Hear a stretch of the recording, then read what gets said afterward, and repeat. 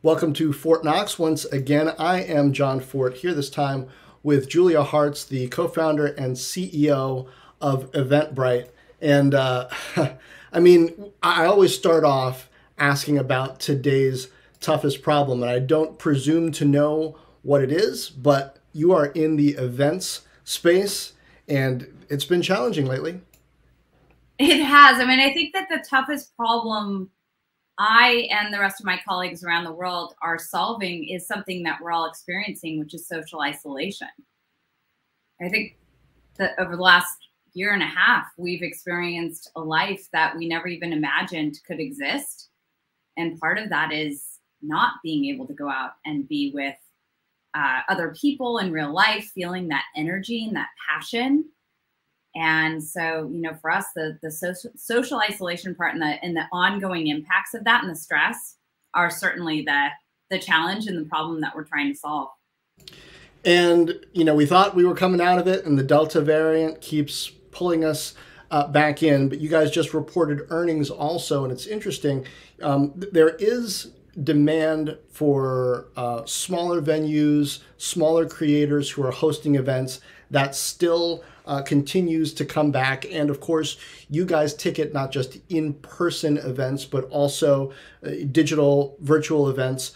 How has that process evolved over the past year and a half, and how do you expect the trends to carry forward from here? Yeah, so starting from the beginning of 2020, so we came into the year with 1 million creators using Eventbrite. And when I say creators, I know that word is widely used now, but these are live experience creators who are small and medium-sized businesses who bring people together for their business. And Eventbrite has done a great job of being a horizontal platform that really acts like their operating system, that gives them the tools they need to reach a big audience, to convert that audience into event goers, to sell tickets to events. So if you think about it as a Shopify for small merchants, Eventbrite is that for small to medium-sized event creators. And so, we really thought about the world as this moment of enablement to help our creators not only thrive during this great disruption where restrictions on gatherings were very real and very, business disrupting, but also think about what they could do with their communities. And what was really incredible was the sort of immediate pivot to taking the same type of event content and making that a virtual experience for people, especially when we were all locked in our homes and really yearning to be together and connect with one another. I think that was a new business opportunity that opened up for our customers, and we've just taken that torch and run with it. And so as we look at 2021, which is a very different year than 2020, this is more of a hybrid business. We're seeing the shift back to in-person for sure. I think Q2 was a bellwether for the recovery of in-person events when cases are low and restrictions do ease. But we're also seeing a lot of strength in online events. And we're actually seeing the same creator, that same core customer, host both in-person, local, and unique events that are, on average less than 50 attendees, $40 average ticket price for an event that's maybe in the next 2 weeks. And they're also hosting these big, larger gatherings with the same content for a global audience of people who wouldn't normally ever be able to go to that event. Right. Now, I can't help but notice during the pandemic that it's forced me, and as a creator of sorts, not necessarily an event creator for most of the time, but to focus on digital process, right? So if there's any kind of appointment, whether it's a gathering or not, I'm a lot more conscious about who is it, what's my contact with that person, where are we gathering, how many people, are they coming, do they know where it is? There's a sort of documentation that Eventbrite also does about things besides the ticketing process and the financial transaction, but I imagine have a different value when people and businesses are a lot more conscious about having data and having good processes that work, whether you're hosting a digital event or a physical one. Am I right there? I think you're spot on. Our business has always been about bringing creators who were previously offline or using some sort of cobbled together solution and bringing them online and giving them a platform that could effectively be that operating system for their business. It's the front door, it's the back office. And never before has it been more important for them to actually capture that digital record, whether it's for contact tracing or it's for gathering, automated waivers for entrance into an in-person event, or it's communicating safety protocol, whether it's offering refunds and credits, which is a reality in the business that we're well equipped to help them handle, or it's taking that same audience and converting them into a virtual community that meets online. We've seen some really interesting things come out of this moment in time. I mean, I feel like Eventbrite, the business, and Eventbrite creators are living in parallel, right? Which is sort of everybody's best dream, that you're intrinsically linked with your customer. But as we're watching these entrepreneurial creators start to figure out new ways to build their businesses, we're in a fast follow mode, building product that's making that better and faster and more efficient. And so part of that is the way in which they're thinking about their hybrid business model moving forward. Right. You're, in a way, part of the hospitality industry or food chain, at least, because a lot of the locations where events get hosted are part of the hospitality industry. It's about gathering people together. And in travel and hospitality, it's been a really tough time to manage costs, even during the past year and a half, as events have slowed down, revenues have slowed. Talk to me as a manager, as a CEO, what you had to do in the business as that happened, when it comes to employees, when it comes to costs, and what mode you're in now. Well, certainly in March of 2020, it was a swift hit. There was no time to wonder whether or not COVID would impact our business. Once the CDC started to put out recommendations about restricting gathering, which was for the greater good of public health, we knew that we would be facing a really difficult time. And, I think one silver lining of having that massive and immediate of a disruption is that it doesn't give you any time to hesitate. And we didn't. So within a month of COVID, impacting our business and our creators' businesses, we had completely realigned the strategy by asking ourselves, if we could do it all over again, what would we do? Having the wisdom that we had in operating the business for over a decade. And then we restructured the company to fit that North Star. And, it was a lot of long nights, sleepless nights, a lot of hardship to get to where we were. Probably by June of last year, we were just in complete fighting shape and ready to sprint and to develop the best product for our creators and their, rapidly changing needs now. But it was dark. It was tough. And I think so many business leaders have gone through that experience, so it's not unique. But I think Eventbrite really did an incredible job as a team coming out of this in just much stronger shape. This last quarter that we just reported, by all accounts, shows the impact of the decisions that we made back in Q2 of 2020 in the midst of the chaos and the uncertainty. And it yielded a much more profitable business. We ticketed a record number of events last quarter, 1.5 million events. So it also signaled that when events start to come back, they come back strong. And there's a huge amount of attendee demand for our customers, which is good news. Yeah, one thing that is unique, I think, about what happened a year and a half ago was that it was universal, not just in a certain geographic area, not just in a certain market, not just in a certain country. It was global. And so within Silicon Valley, within your communities of leaders, of tech workers, however you define your communities, how did you navigate that, both as a leader and then just, as a person with all kinds of responsibilities, because it was universal? Well, I think that the way I approached it was by compartmentalizing and prioritizing. That sounds so dry, but that's basically what my brain does when it kicks into overdrive. And so first and foremost, it was about taking care of what we call our brightlings. So, we're a tech company, so of course we've got to call ourselves something cute. Our brightlings were around the world in 12 different offices. And, I think the hardest part about that time is captured actually quite well in Michael Lewis's new book, The Premonition, because it was as if some of us had information that other people either hadn't really internalized yet or didn't have access to. And so there was that sort of week-long period of just total utter confusion.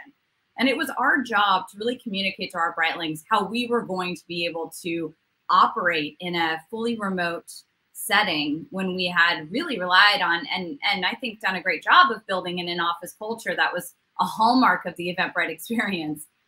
The second thing was our creators. So we needed to let them know the disruption that was coming. And that was a really difficult job to try to communicate that. And that was job number 2. Job number 3 was the business. So we actually ended up processing negative revenue in March of 2020. I think there are very few companies that can claim that. Negative revenue because you had to give refunds or because you chose to give refunds? Absolutely. I mean, it was basically, if you think about Eventbrite, the ticket engine is a huge engine operating at scale. Hundreds of millions of dollars of transactions are happening. And all of a sudden you have to flip that engine in reverse. And we acted really quickly because we value our customers, our creators, the supply side. We really value our consumers, and we wanted to help them establish the closest communication they possibly could. And because of that, we had to give our creators a way to quickly refund for events that weren't going to happen. Yeah. Yeah. So I think that by compartmentalizing and prioritizing, it allowed us to really get to work. And there were about 50 people internally who had leadership positions in one of these buckets. Part of the business challenge was, okay, we need to shore up our own costs. There's a huge opportunity to accelerate a new strategy and realign toward that. Let's not let that go to waste. But we also needed to get new capital in the door to ensure that we could see ourselves through any duration of recovery, of which in March we were projecting, worst case scenario, 48 months. So I think we were on the sort of extreme side of, okay, this is going to be bad and it's going to be bad for a while. That's a good thing that you were on that extreme end in March, because I know a lot of people were thinking, oh, this will be over by the end of summer. In the fall, we'll be back. But you knew better. Well, I think we all hoped that we were going to be wrong. But I think the people around us and my own intuition was that I'd rather be wrong I'd rather be way conservative and be wrong, right? Like I would rather give money back than lose the company that my husband and I and our third co-founder built 15 years ago. I mean, it certainly emotionally as a founder, it felt like my firstborn was in the ICU. Right. Yeah. Well, and the ticketing portion is coming back as your last earnings demonstrated. And of course, we might go through various ups and downs and head fakes with variants and whatnot. And we'll get back to talking about the business currently and the plans for the future. But now I want to go back and talk about you a bit more. And I like to start at the very beginning. So let's talk about where were you born? Parents, household, what was that like? Siblings? All right. I was born in a small beach town called Santa Cruz here in the Bay Area. And I have an older brother who's 5 years older than me, and we're best friends. And I was dedicated entirely to dance. I grew up as a ballerina. So I was not the kid that had the lemonade stand and was sort of doing the entrepreneurial ventures. I was fully focused on my craft. And, that was my life, was my family, friends, and dance. And you say dance, was it specifically ballet or various different It was types? Competitive dance. It was a mixture of lyrical, contemporary, hip hop, ballet, but I was on a competitive dance team. So we would travel around and compete in these different conventions. that's taken on a whole new life since Dance Moms. This was way pre-Dance Moms. But still, that requires a lot of focus and discipline and physical training. I mean, dance is really, really hard. What did you get from that? Well, I mean, I trained between 12 to 15 hours a week, which takes on, my daughter is taking the same path right now. And it takes on a whole new meaning when you're the parent supporting the dancer. So I realized how much it was now. But back then it was just my life. I went to school and I danced. But you're right. So much of who I am today is because of the constant feedback loop you have as a performer, the discipline that you have to get better and to win, frankly, and the performance, you know, quality of it all. The fact that one of my earliest lessons as a kid was the show must go on, and that was so ingrained in me by my studio owner and teachers that I do sometimes look back at that and really can see like, well, that's part of why I'm who I am today. Right. Well, what kind of a performer were you? I know a lot of times people who do dance might also do other types of performance or be interested in entertainment in general. Were you one of those kind of clutch people who, would take it to another level when, the spotlight is on and it's showtime? Were you one of those people who felt that, boy, I really, really need to drill everything and have everything 110% perfect because my performance maybe comes down a little bit when the pressure's on? What? Totally reverse. So I'm a horrible rehearser. And when the lights go on, I go to 11. So it was, that was my life. Nobody's ever asked me that question, John. And it's so true. It was just, and I was rock solid in sort of always delivering. But I had an incredible partner in, her name's Katie Weber. She's actually been on Broadway for about 25 years now. And, I think I was her support. She was the real star. I asked that way. I was into drama and, played a little piano and things like that and sang growing up. And I was the type who also, I think, took it up a level when the lights were on. And my youngest is like that. Like he's, when it's time to practice, he might be, but he's super serious when it's, recital time. Does that translate to business since then?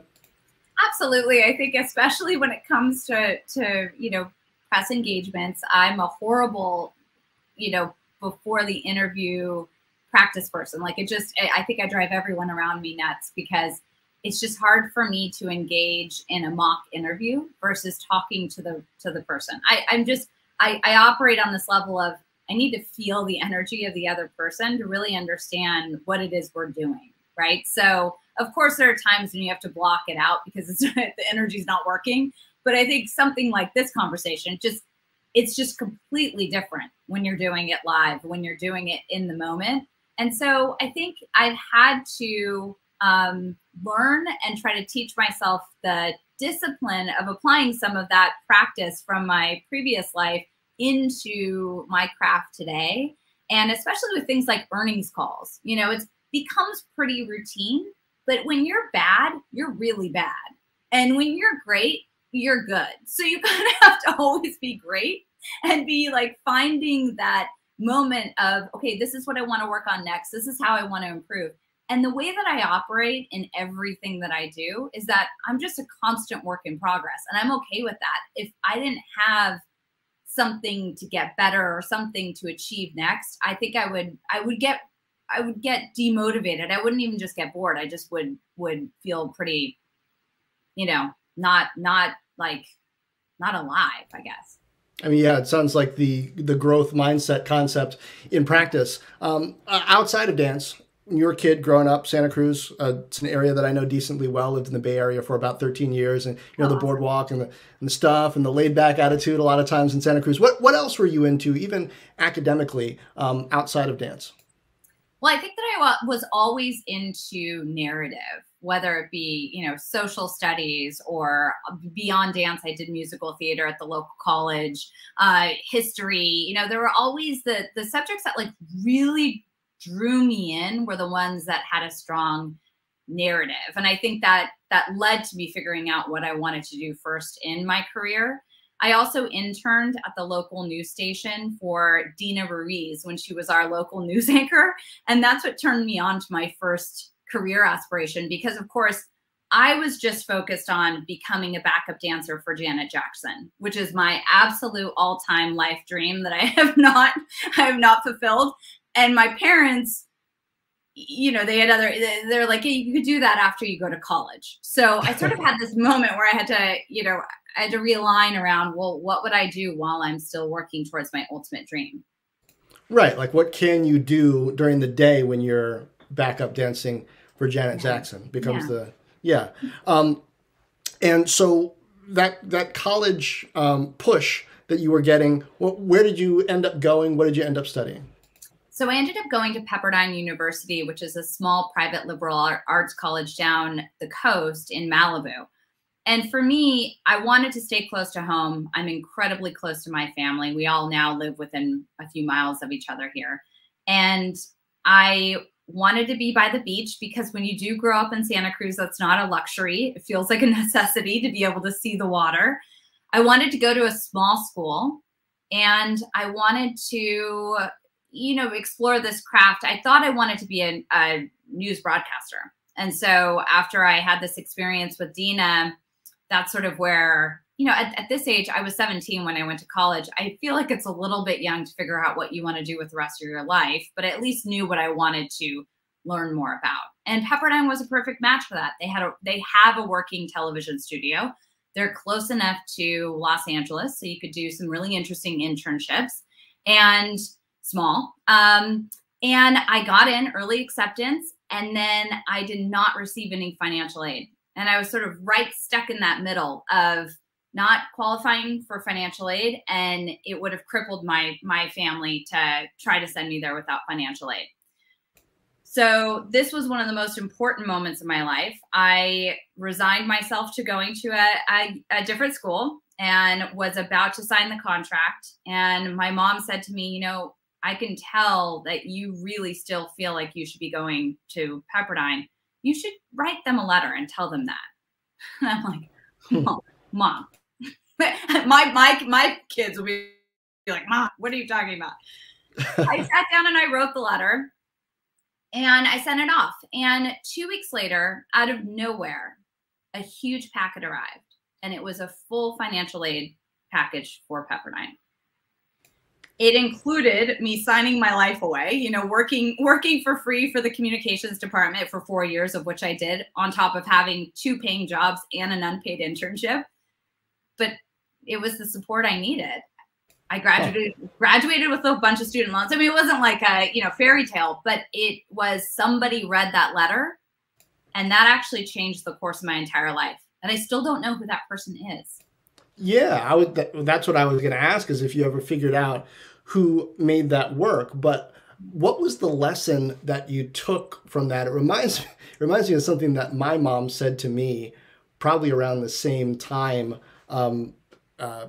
maybe literally around the same time, when she said you get 50% of what you ask for, right? And the impact on me was like, oh, I need to ask for more things, because I keep worrying about bothering people or somehow, you know, having a bad batting average when it comes to getting things I ask for. And what she was in essence saying is, no, ask for everything that you think you might want to have. I feel like that was the first time that this resonated, that your life could actually go in different directions. Because up until that point, I didn't have a lot of choice or agency in terms of my life. My parents were divorced, but they operated as a team, and we sort of lived in this happy hippie commune type, you know, setup. So I didn't have anything to complain about. I had a job since I was 14, making my own money. So I worked at the Ugly Mug as a barista, so I know how to make a good latte. But, you know, other than that, I didn't have a lot of crossroads. And I think this was the first major crossroad. And what it taught me was exactly that. If you don't actually put your intention out there sincerely, you're not actually going to get a return from the universe on, you know, what you're asking for. The only regret I have is to have found that person who had made that decision to tell them that they actually had changed my life in that moment. Yeah, it seems like somebody in financial aid ought to be taking credit for that. Yeah, I recently wrote a LinkedIn post to see if I could find the person, and I can't, I don't know that they would even remember that. So, but I hope they've had good fortune along their lives. So, and then there have been these other really pivotal moments where I've had to raise my hand and say, I think I can do this. I want this. Yeah, I want to talk more about that. But before we do that, you mentioned that you worked as a teenager, and hey, that's important, and it's not as common now as it used to be. Why do you think that is? And now you talked about looking at dance differently as a parent than you did as somebody experiencing it. How do you look at work? Well, I mean, you hit the nail on the head in terms of a chief concern I have about my own kid's path, right? So I worked because I wanted disposable income. I also worked because both of my parents, all three of them rather, my mom, my dad, and my stepdad, all had incredible work ethics. My mom was an editor, my dad was a manager at Costco, and my stepdad is a retired fire captain.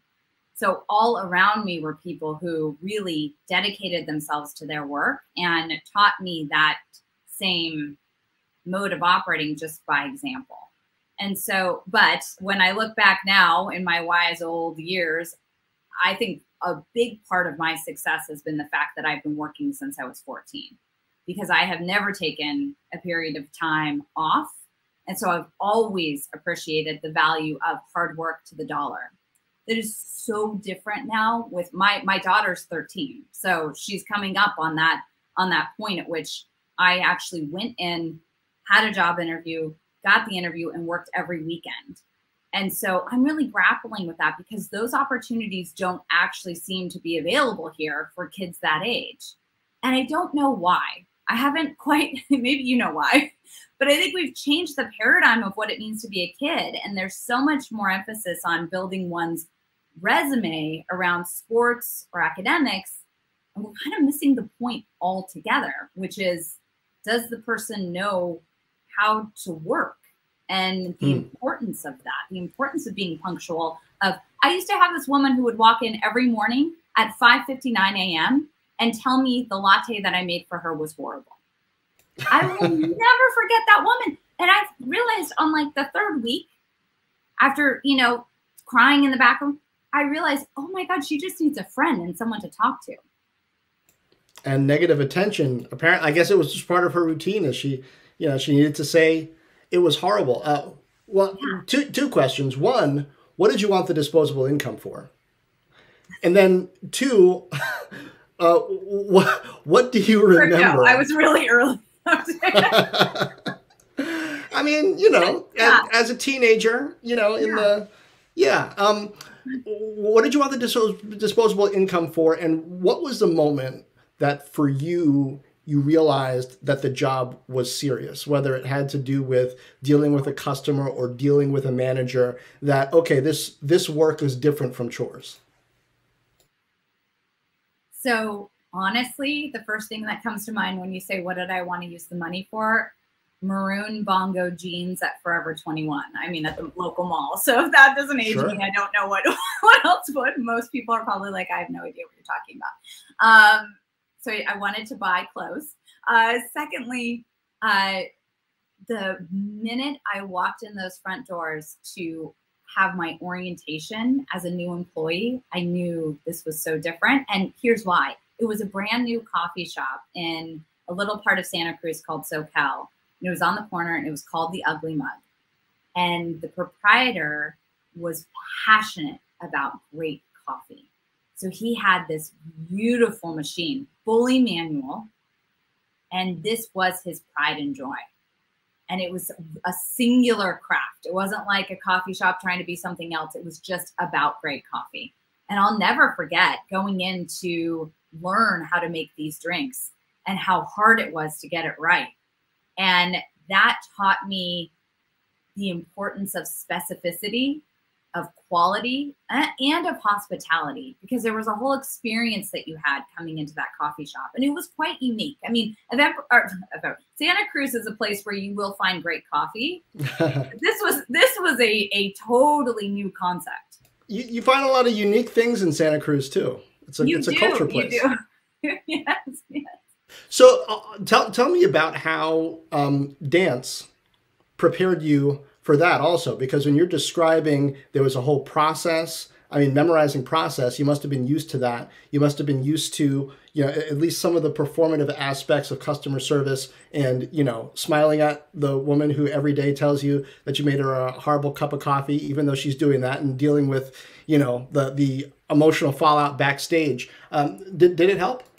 It did. I mean, I think that dance and my own just sort of way of operating set me up to be incredibly adaptable, which is something I rely on today all the time.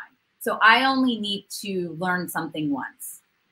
And yeah, I'm not proud of the mistakes that I can choose to continue making, but I only need to learn a lesson once. And so it almost feels like I'm a sponge that's constantly taking in information and then making tweaks and adjustments. And so I think for me, it was about, finding that point of connection with the woman.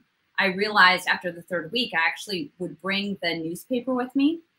And because these were the days when you got the newspaper on your doorstep. So I'd pick it up. My mom would be so mad. She's like, I don't know where my Sunday paper is. I'd bring it with me and I'd open it to a story before the woman came in. And then while I was making the drink, I'd ask her what her thoughts were about the story. So we started to have this connection. And again, this woman probably does not remember this at all. But for me, it was so important because we started to have a connection that wasn't about the quality of the latte. It wasn't about that. It was about her needing to have a connection with someone. And so I think that started to form, for me, coping mechanisms to use my natural born empathy to connect with people and kind of get under what that surface level is, to understand what is their why, where are they coming from. And that psychology part has actually helped me immensely throughout my entire career, but it really started at the ugly mug. Huh. And did she stop insulting your coffee? Eventually she did. She never stopped being cranky, but she always asked for me when she came in and I wasn't there. Well, that's nice. Some people need to be cranky. That's just, they can't otherwise. You've talked about kind of show business and answering the phone at friends and work in that side of things, and how that led to you deciding to get out of that and into something else, starting Eventbrite when you and your husband were just engaged. Tell me about that process of shifting from kind of content, performance to business. How easy, how comfortable or uncomfortable is that transition? Well, I think, stepping back, I think that there's a lot loaded into the word entrepreneur. And I've felt like an imposter for the last 15 years when people call me an entrepreneur, because again, I wasn't the one who was constantly seeking out new ideas. I think I'm an incredible operator. And I think that's what makes Kevin and I a great team.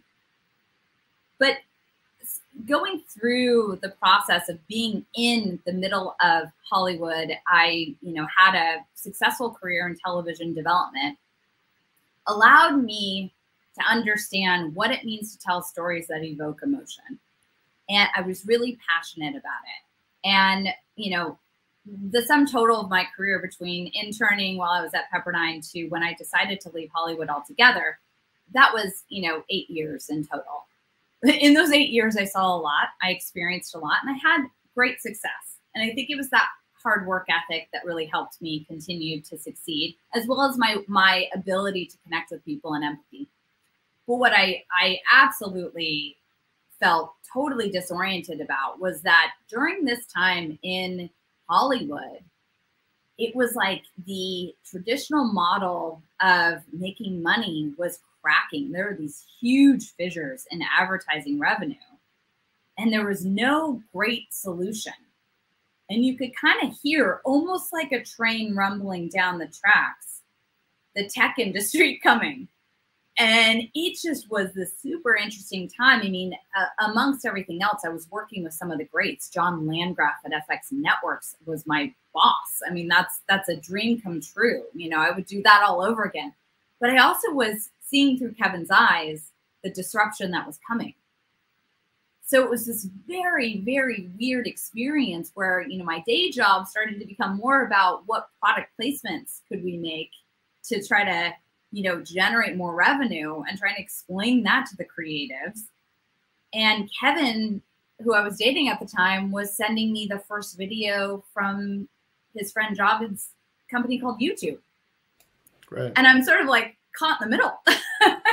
And so I really felt like two things led me to decide to leave an otherwise, I think, really promising career and totally jump over the other side, which was, I'm completely and entirely motivated and turned on by velocity. So I love to move fast. And, you know, I had chosen cable TV because that's sort of that was the fastest moving channel and mechanism to bring entertainment to people. And the second thing was that as I looked across sort of the opportunities for disruption, it just seemed like the cards were entirely stacked on the tech side. And I wanted to be a part of that revolution, not the disrupted. I'm really happy how things have worked out for FX, by the way. It's like, you know, it's incredibly exciting. I'm not surprised. So I think that would have been an incredible journey to be on. But Kevin really got in and sort of at just the right moment in time pitched me this idea of working on Eventbrite, or what became Eventbrite. And I can't tell you what I was thinking when I said yes. I think I've blacked out that moment in my life. But I was 25. And so, you know, you take risks. Why events? So I had worked on a show that never made it to air that was all about, it was a docu-series about fandoms. And it completely, it just captured me, because feeling that energy of these fandom events and these conventions and gatherings was life altering. So I would go out and like go to it's really kind of off, you know, like the Star Trek conventions and the Klingon convention, and there was a lot. We won't go into all of them. Okay, but I'm getting a feel. I'm getting a feel. So, there was a lot. But it was actually the commonality of that energy of people connecting in real life, not being anything that we could actually capture and recreate entirely on the screen, right? So that stuck in my head. For Kevin, it was democratizing an industry using microtransactions, which had been his entire entrepreneurial journey until then. He was a seed investor in PayPal. He then built a company on the PayPal API called Xoom, Xoom, which helps people send money back to their families better, faster, cheaper than Western Union. And Renaud, our third co-founder and co-founding CTO, is a professional photographer. And so he was really interested in helping people turn their passion into profession. So we all kind of came at it from totally different angles. And, you know, it just sort of clicked. It was like, there isn't anything that you could use that's as easy as Gmail to sell tickets to any kind of event. Right. Right. And you weren't the CEO at first, but then there was a moment where, you know, Kevin wants to step back, right? And the question is, what do you want to do? What was the process that you went through, that the board went through in you becoming CEO? Well, I make light of it, but it was a hard time. I mean, we're such an exceptional operating couple on all levels. We kind of, you know, I remember when we bootstrapped the company. So we were building the company with our own money for the first 2 years.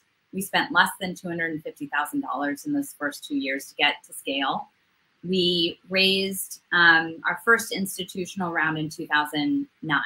And I remember when we were in that process, you know, there weren't a lot of great examples of how couples had started companies together and either stayed together or the company had succeeded.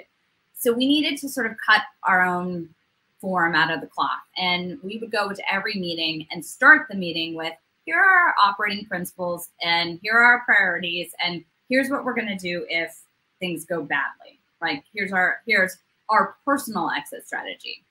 And I think that just was really different, you know, for the VCs to hear. And so I think it helped calm the nerves around this. This was like a big no-no.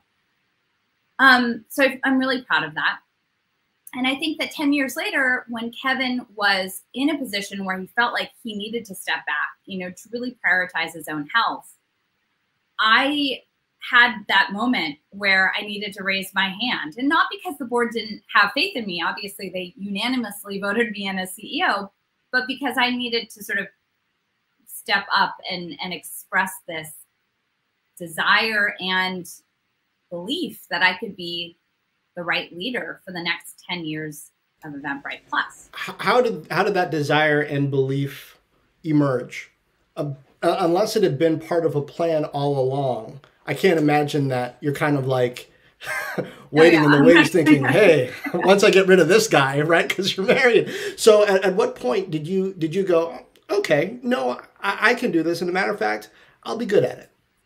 Well, I had spent 10 years under the mentorship of Kevin, frankly. I mean, while he is fully product focused, I am fully people focused, and we built the company together with Renault. So at the end of the day, I had learned directly from one of the greats. And, you know, it just so happens that he's also my husband. And this isn't at all rainbow. And I'm giving you, obviously, the sort of rainbow version right now. There have been plenty of challenging times. But, you know, you hear of great founding teams, and we are one of those greats. And so I really had this experience, and not only from learning from Kevin, but also learning from greats like Roelof Botha at Sequoia. You know, I mean, I've been under his mentorship for more than a decade now, and I'm this sponge. So I knew that I had learned a lot. Having the confidence to do it was another thing. And that was my personal board of directors, particularly one person, and specifically Jana Rich, who is an executive recruiter, looked me straight in the eye and said, you need to be the CEO of your own company. And what was the conversation? What was the conversation that led to that statement? Were you questioning it? Was it unsolicited? Had she been hired to find a CEO? Well, I was letting her in on this very early news that Kevin would be stepping back to prioritize his health. And I felt like that was a family decision. So, you know, I'm his partner and need to be a part of that. But it also was a business decision because we're not a small company at this point. And, you know, it seemed to be the best time to make this transition strategically and in the sort of growth cycle of the company. And so I started to seed that idea for her that we may be looking for a new leader. And she stopped me in my tracks. And so, you know, it made me take a step back and do some really deep thinking about what the business needed, and objectively as a founder, what I would expect from the next leader. And then I took that to the board, and truly, you know, it's an independent board. So I seeded the idea and then stepped back. I mean, Kevin and I are so careful about those types of things because that's one of the things that you really need to make sure of if you want to have good governance and a great run company and you are family members. You need to be very clear about where to draw the lines. And we had gotten really good at that over a decade. So we left it in the board's hands. And I think they, you know, took some time to really be mindful about what they expected for the company and what I brought to the table. And as well as the gaps, right? I was a first-time CEO. And so there are things that I hadn't seen. We wanted to take the company public. That's an extra added challenge to the story, right? And at the end of the day, they chose the person they felt like would move mountains to make this company a success. Indeed. Makes a lot of sense. And which leads to, I always like to ask about what I call Death Valley. Lowest point career-wise, because I think there's a lot to learn from that. Was there a point in any stage of this journey when you felt, well, this is it, this isn't going to work, or, you know, maybe I don't have what it takes to follow through on whatever project or task was in front of you, and you thought, you might have to do something totally different. I mean, I can say probably the day. It was a day in March of last year where, you know, the sky was absolutely falling. And I think I'm a really great wartime CEO. I didn't realize it in March. So I was, you know, I was having a moment of, I remember a board member said to me at our board dinner in February, "You're about to be a wartime CEO." And I thought, huh? You know, like in the back of your head, you're like, I'm ready. But you're in the back of your head, you're like, oh gosh, because everything about me is on the surface peacetime. I'm great at cultivating, you know, culture and branding and growth, and, you know, and nobody had seen the other side. Not even Except me. the people who watched you dance and knew that when the pressure is on, that's when you take it to 11, right? You're right. You're right. And so my own inner voice was like, can I do this? And, you know, I mean, I'm so grateful that, you know, I'll kind of capstone the Kevin story. He's healthy and strong and such a huge advocate of our business, and the most amazing chairman I think I could ever ask for, because he dropped everything, set this room up like a war room. I remember coming home from Sydney. I was the last person in the office. I just felt like I needed to be the last person to make sure everybody got their stuff and got out. It felt like that disaster, you know, movie. And I gave our CFO a hug, and I came home and I just was bottomed out. And this was in mid-March, you know, and I walked in and this whole room was this like 360-degree monitor room with whiteboards. And I mean, at that point, I realized I was going to do it. I was going to do it alongside one of the greats, and I was going to learn something entirely new. And it turns out that I'm really great in a crisis. So I think something, I feel like I'm patting myself a lot on the back, but it's like, that's something I didn't know about myself. Well, sometimes you have to. So that moment, is that the day when you had to decide, or at least inform the staff, everybody clear out, we're going remote? And, you know, probably spoken or unspoken, a lot of people who are working here won't be working here pretty soon? Yeah. I mean, I think, you know, we announced our layoffs on April 8th. So quite early, and that was strategic. I wanted to get everybody who we were going to be parting ways with, who were fantastic. And we had to lay off half of our company. And this was not a choice. This was not a sliding scale. This was a absolutely have to with you know, what we could see in the business and the foreseeable future. And what I wanted to do was I wanted to do it once and never do it again. And I wanted to get everybody who we were going to be parting ways with back out into the job market, because I had no idea how many companies would be laying people off. And it was incredible, because by the end of that day, so we announced it in the morning. We then had every single person who was affected have a one-on-one conversation with someone, which was no small feat. This was over 500 people within 24 hours globally. And with that, we offered our own recruiting team to be their personal recruiter. So we started to match recruiters to Brightlings who are going to be leaving.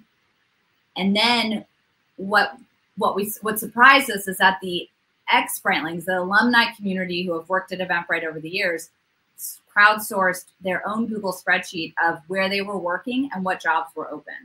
And we had 100 companies by the end of the day.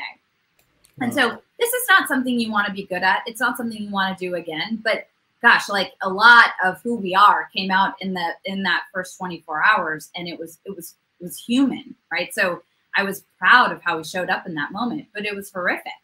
And I think that between the time that was about 2 weeks after we'd gone home, right? We'd gone to work from home, where some people were a little confused based on where they were in the world, why we were shutting the office.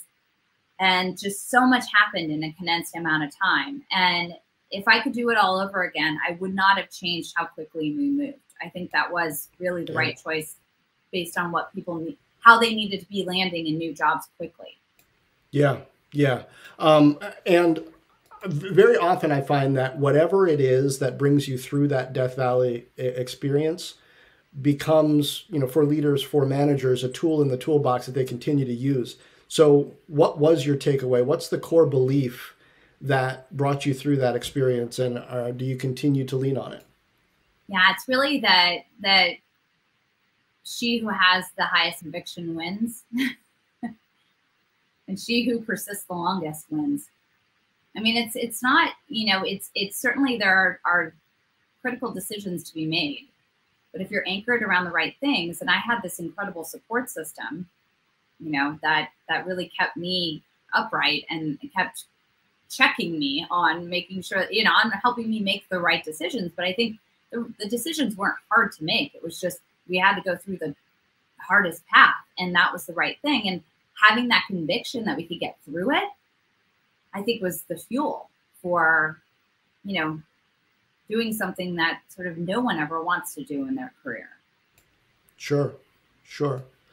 Tell me what's next. Right now, we are trying to come out of a pandemic, but not coming out of it as quickly as perhaps we thought we were a couple of months ago, which I guess makes your business at one level challenging to plan, at least for the next 6 to 12 months. But even as you start to open up beyond that and think beyond 12 months, 3 years from now, how is the event going to be digitized, at least in the process of inviting, publicizing, ticketing, paying?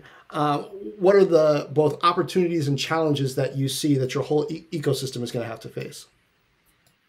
Well, I really think that the last quarter, Q2, is truly a bellwether for the early recovery that we'll continue to see as restrictions ease and cases lower, right? So I think that that's a reason to believe that live experiences are going to have this big boom moment.